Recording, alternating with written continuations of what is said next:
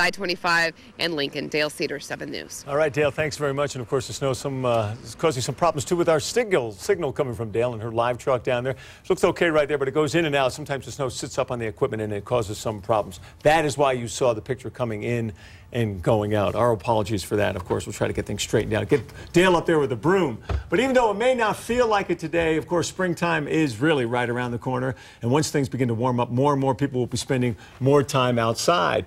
And joining us this morning is Dr. Shawn Allen from Dermatology Specialists of Boulder. Of course, today, this may not be the perfect day to talk about this, but summertime, springtime obviously is here. Summertime, though, we're going to be outside. It's a great time to give people a heads up about skin cancer. That's right. So, skin cancer is the most common cancer that will afflict a human. So we need to keep that in mind. 1 out of every 5 Americans will develop a skin cancer in their lifetime, and 1 out of every 2 Americans over the age of 65 will be diagnosed with a skin cancer. So there's several different types of skin cancers that we talk about, and ways to look for signs and symptoms of those. Well, what should we look for? What are some of the telltale signs? So starting with sort of the melanoma, the big bad skin cancer that people always think about, we go with the ABCDs of melanoma, and that's sort of a simple mnemonic to remember. A is asymmetry, B, our borders are irregular, sort of like a cloudy edge. C is the color is irregular. It's a little brown, it might have some blue or gray in it. And D is diameter, bigger than a pencil tip eraser. That's about 6 millimeters. So those are signs of changes in moles that we need to worry about. And any moles that are changing on your body should also be seen by a dermatologist.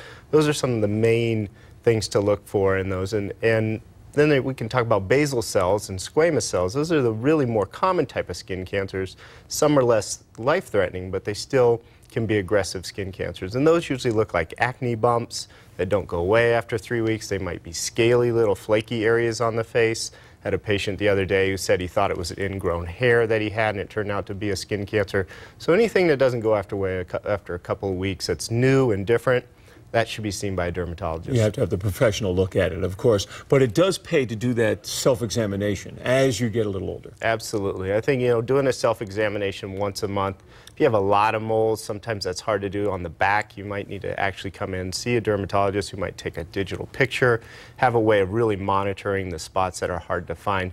But self-examinations are really important. Patients are usually the ones who come in and say, what's this spot? And then we diagnose the skin cancer. But truthfully, the patients are the ones that are aware that something's different. Again, on a day like today, we don't have to worry too much. Everybody's covered up and there's not much sun out there. But what can we do? I mean, what are some of the simple things? We talk about this time and time again, and people constantly break the rules. Right. So I think everybody needs to remember that skin cancers aren't perfect. They may have high SPFs, but they're not perfect. So protecting yourself from the sun by wearing protective clothing, avoiding the sun between the hours of 10 and 4 are really important. And you want to also make sure that you're using a sunscreen when you do with zinc oxide.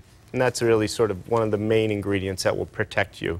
So a high SPF of 30 to 50 and a good ingredient in there like zinc and titanium, those do very well for protecting you. And of course, Jim, on days like today, you actually are getting UVA exposure through the clouds. So you are still getting some exposure to those damaging rays. Yeah, I stand corrected. Whenever you are outside, you really have to be careful, and it does pay to cover up in many ways. Yep. Dr. Shawn Allen, thanks so much. Of course, if you have any skin questions for the doctor, you can email them to weekend mornings at denverchannel.com, and we will answer your questions next month coming up. You can also find a link to the Dermatology Specialists of Boulder, Dr. Allen's practice. That is at thedenverchannel.com as well.